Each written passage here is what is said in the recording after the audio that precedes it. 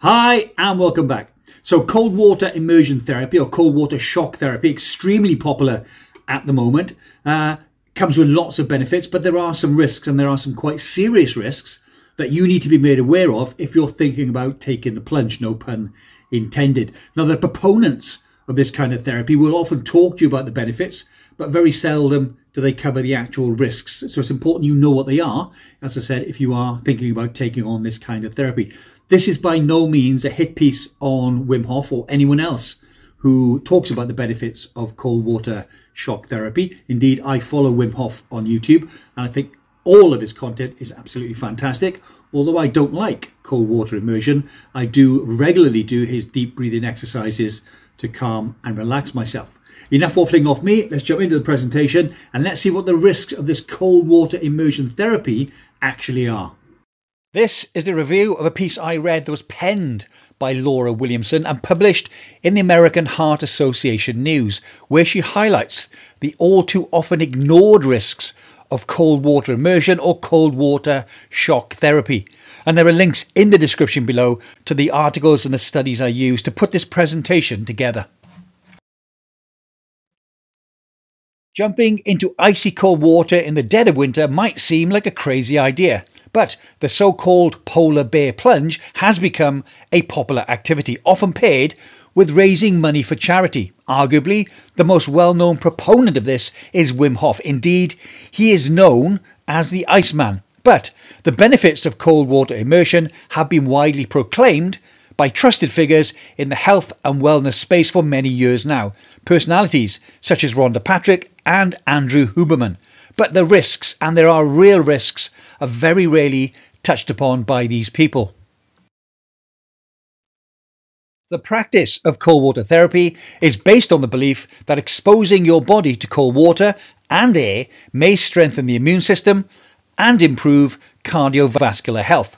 Hollywood actor Chris Hemsworth of Thor fame helped promote the idea when he took an Arctic swim without a wetsuit as part of National Geographic's Limitless television series.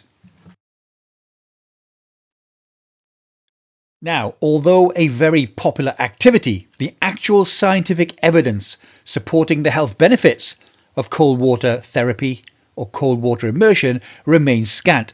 Experts caution that for some people, shocking the body with cold water could do more harm than good, even at less than frigid temperatures.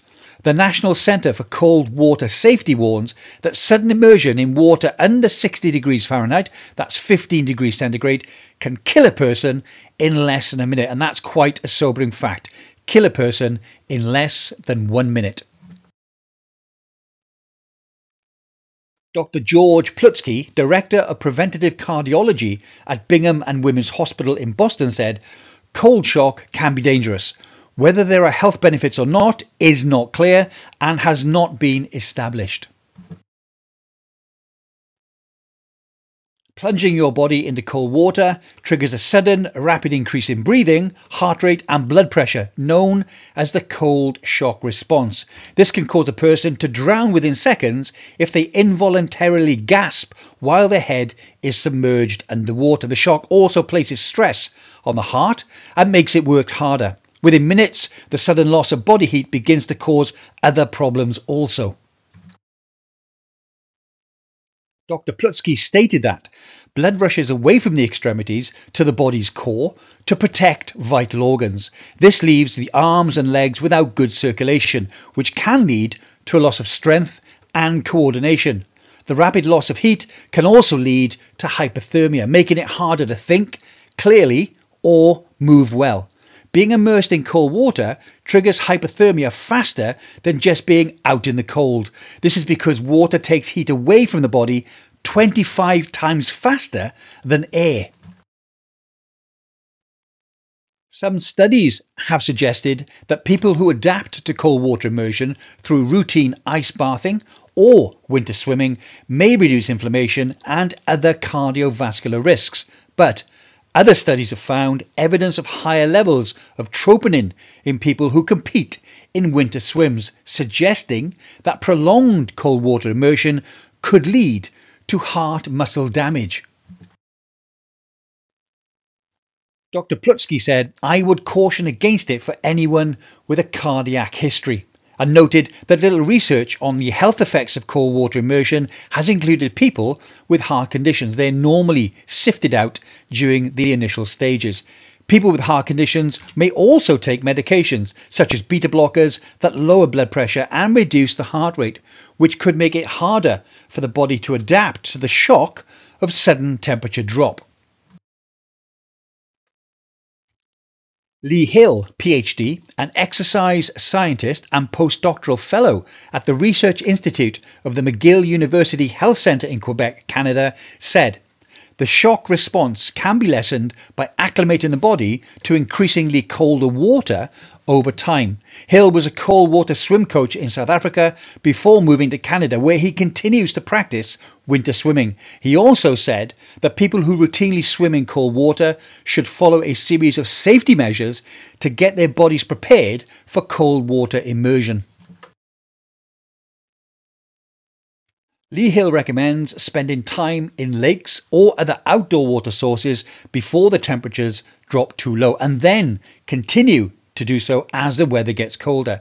If there's no place to swim outdoors, then he recommends taking increasingly cooler showers or baths at home. He said, "I would suggest starting slowly. Get your lungs exposed to the cold air. Put cold water on your back and on your neck.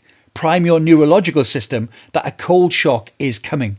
The most dangerous time is the first 10 seconds to a minute, when people try to get their breath under control. You can survive for up to an hour moving around, but for those who are not accustomed to that cold water shock, it can be incredibly risky." Lee Hill goes on to say that the risk for hypothermia continues even when you get out of the water. You should immediately get out of cold, wet clothes and into warm ones. Get near a space heater and drink a warm beverage. He cautioned against doing a cold water swim without medical personnel on hand and access to supplies that allow immediate rewarming. He said, "Never ever do a cold water swim on your own. This is a recipe for disaster." Well, I hope you found that interesting or informative, hopefully both. As I said, not a hit piece on Wim Hof or any other proponent of immersion or cold water therapy. Just a video highlighting some of the risks you need to be made aware of. If you are thinking of taking the plunge, again, no pun intended, it's important that you contact someone that knows what they're talking about. Ideally, you speak to your health professional, your medical advisor, before you partake in any kind of this therapy. And if you are going to do it, please do not do it alone. I don't like the cold. That's why I like living here in the Middle East, and also why I'm going to retire in the Philippines. For my cellular stress, I like to use heat. So any chance I get, I will climb into a sauna or climb into a steam room. Let me know in the comments below, do you do immersion therapy? And have you seen any tangible benefits? I would really be interested to see your comments on that.